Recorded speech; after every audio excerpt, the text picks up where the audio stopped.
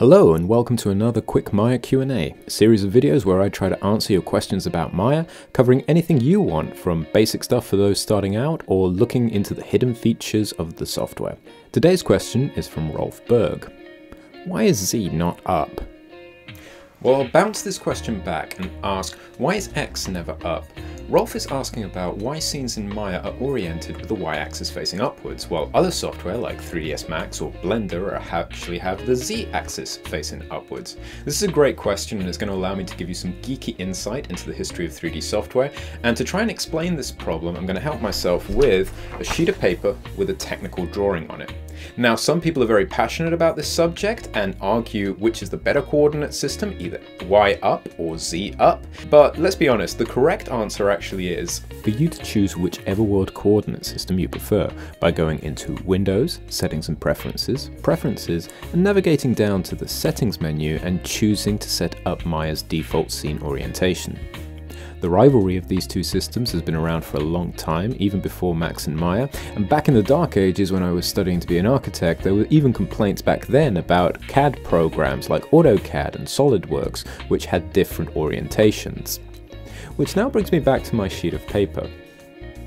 If I asked you to design a program to make 3D models on a computer, and you were looking at this drawing laid out with the same orientation as the surface it's on, a table, the X and Y axes are the ground plane. Now, if you're going to put this drawing into 3D space, the Z axis would point upwards from the drawing.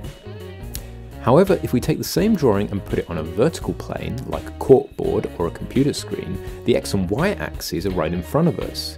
If you're turning this drawing into a 3D object, then the Y axis is now facing upwards and the Z axis actually goes into the screen.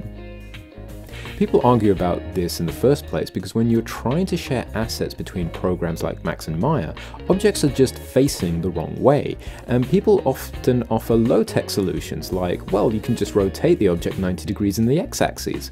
But this introduces a local axis rotation, where the object might look correct in world space, but its local pivot is now in the wrong direction.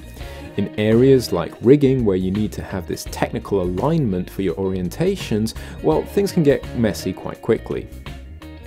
Fortunately, things are getting better, and besides most 3D programs allowing you to choose which axis is up, file formats like FBX and Alembic are saving your 3D assets and converting the up axis as needed. While making my latest tutorial about rigging, I thought I'd have to explain all of this, as I was going to have to make some stuff in Maya and send it to Unreal, which is Z up, but thanks to FBX I really didn't have to. I just kept working the way I normally worked, made all my models and animations in Maya, exported an FBX, and everything just worked when it came into Unreal. So I don't believe there's a good answer as to which came first or which is better. These two coordinate systems seem to have come about pretty much simultaneously, really depending on the point of view of the developer when they were taking that problem of taking those 2D drawings and building a 3D system out of them. And if you've invested such a huge amount of time and effort into building something as complex as Max or Maya, you're really not going to want to scrap it for it just being Y up if it still essentially works. So if you're a software developer and you want to create the latest and greatest 3D software with a complete unique sales point, you could write the first 3D software ever in X up.